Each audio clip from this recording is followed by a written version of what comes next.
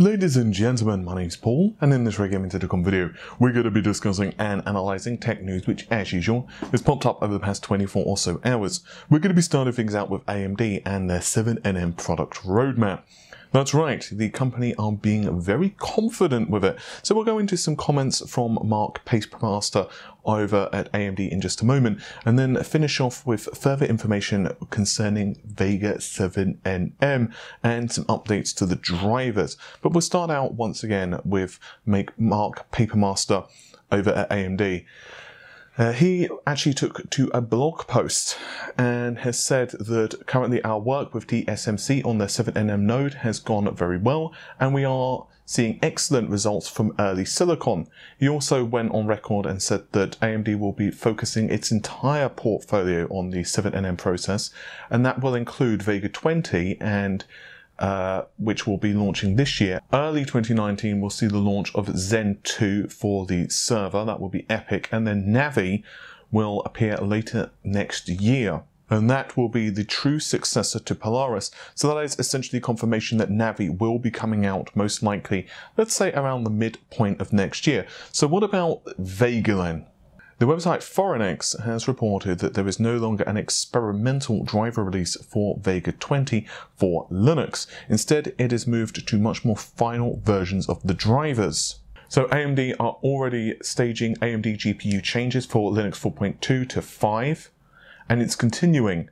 And some of the latest Vega 20 code, according to Foreignex, is work in progress, and it's saying that updating golden register settings for Vega 20, support for second UVD instance on Vega 20. So that means that there will be 2 UVDs for Vega 20. PSP 11 will support Vega 20, which is the platform security processor. There's also PSP 11 support, which is platform security processor. PowerPlay based power management. PowerPlay supports also one overdrive based overclocking support, and perhaps most importantly, the experimental hardware support flag has also been removed, which means that the actual drivers / hardware itself remains in pretty decent shape. In terms of what we can expect for Vega 20, this is not a gaming focused GPU. Instead, this is AMD's way to get extra cash and most likely use that cash in R&D for future GPUs, and it's going to be doing so by, of course, targeting HPC, high performance computing. That would be like cloud computing platforms and so on and so on. It's a really smart move by the company, because if it's targeting deep learning and other such tasks, obviously that is incredibly lucrative, and we can bet that they will eventually over the next couple of years increase their roadmap, and that will obviously mean that they're going to be more competitive to Nvidia and most likely Intel. And we know that Intel will be, of course, jumping in on things with the Arctic Sound and then Jupiter Sound, and they are looking to do that by, let's say, 2020. At least that's what the teaser that they put out a couple of days ago shows. Now, it's going to be really cool to me over the next year or so exactly what all of these companies are going to be bringing to the table. A lot of folks are saying, well, AMD is screwed because of things such as ray tracing, and that's not necessarily the case. In fact, there are a lot of reports on what we can expect for the next generation of AMD GPUs, including, of course, where I went rather in depth on the Super SIMD architecture. I did a full analysis of that. You can search for it on the channel if you want, AMD Super SIMD, and it will pop right up. Which is really interesting because it's a combination of GCN, which is the current architecture, along with very long instruction word. In theory, at least, that will mean that there is some duality there between high-performance graphics workloads and high-performance compute workloads, and it could be really cool for the company. No matter which way you slice it, AMD are really moving forward on their graphics division. Of course, they are certainly behind right now, but it remains to be played for over the next couple of years, and really I think their future of their GPUs does heavily depend on what they can bring out before Intel come crashing into the party. And speaking of Intel, we might as well go through some leaks of the 9900K and of other 9th generation Intel processors. We can start things out with a benchmark series which has popped up on Sifsoft Sandra, and this, just for clarification, is for the i9-9900K, which, just to remind everyone, is an 8-core 16-thread processor, and it represents Intel's first foray into 8 cores and 16 threads for the mainstream. So what do we get for this? Well, it's on a gigabyte motherboard, and we are looking at, once again, the i9 9900K, and it is apparently ranked better than 48.67% of the results. There are a couple of different scores that we can see, and these include GOPS and MIPS, but it's running at 5 gigahertz. Looking at one of the results, and we have 281.22 GOPS, excellent performance, and this was created very recently as well. We've got Drystone int results. I'm not going to read all of those out because you can see them on screen, and once again the clock speed here is listed at 5 gigahertz. And we have another set of results as well, which this one is of course benchmarking slightly different things. We've got 778.73 M pixels, and we've got the multimedia performances as well, all listed out. The performance is pretty damn high, and what's even more impressive, of course, is this does clarify all the specifications that we've been hearing for some time now. 16 megabytes of level 3 cache, 256 kilobytes level 2 cache per core, and so on and so on. And the base clock for these processors is 3.6 gigahertz with a maximum turbo frequency of 5 gigahertz with just a couple of cores active. We also have linked pricing of the next generation processors as well. These include the 9900K and the 9700K, and they've actually popped up from 3 different stores. They are alza.cz, pc21.fr, and Informatica Zone. Now these are of the 9900K, the 9700K, and finally the i5 9600K. The 9900K is going to retail apparently at $534 US dollars. That's if you convert euros to dollars and then you subtract the value added tax. The 9700K is expected to cost $416, and so the bottom of the barrel, which is the 9600K, is $257 US dollars. Now the 9900K is certainly expensive, and I know some people were going to balk at the price, especially if you compare that to, like, let's say the 2700X. And without question, AMD do rule the roost here. Obviously, when we start benchmarking these things and going into performance, it's going to be really cool.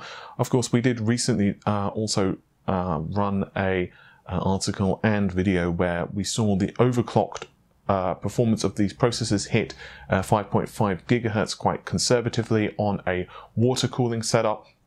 And it didn't seem to be anything special. 5.5 gigahertz is pretty damn impressive for an all-core turbo.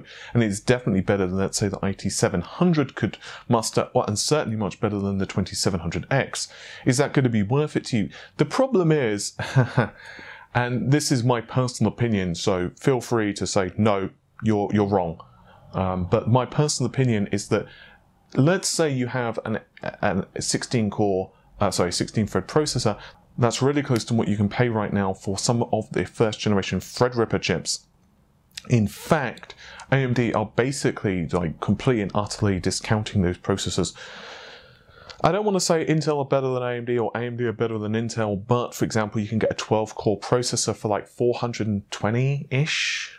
Question mark. Of course, that does depend on the retailer and whether you can get coupons and so on and so on.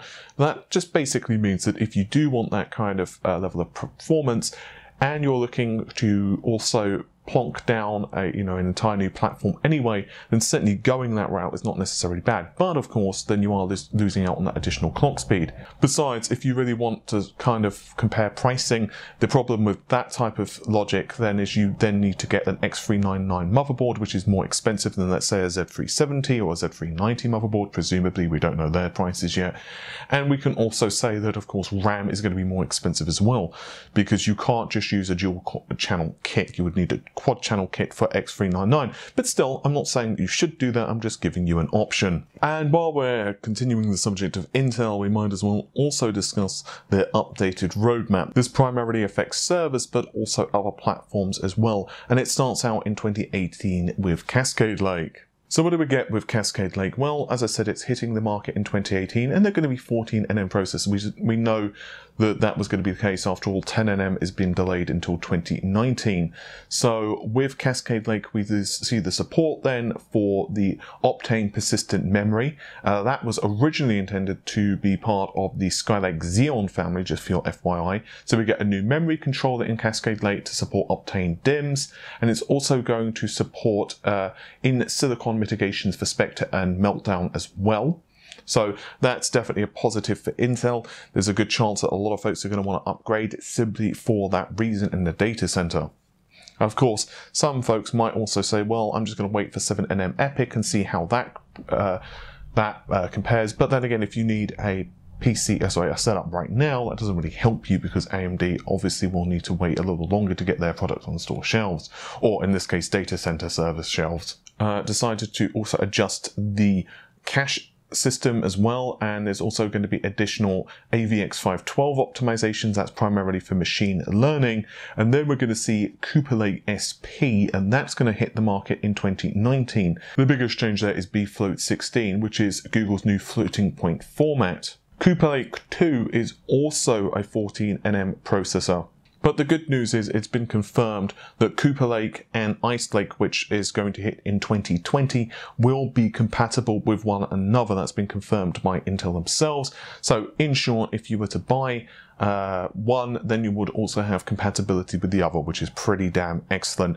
And obviously this does go with AMD's philosophy as well, where Lisa Su have confirmed that if you, for example, own a EPYC setup right now, then you can go ahead and put in the EPYC 2 processors and there will not be any issues. As a slight aside, I have to say that I do really love AMD's naming convention with EPYC. I think that they chose the perfect name there. It's very PR-y.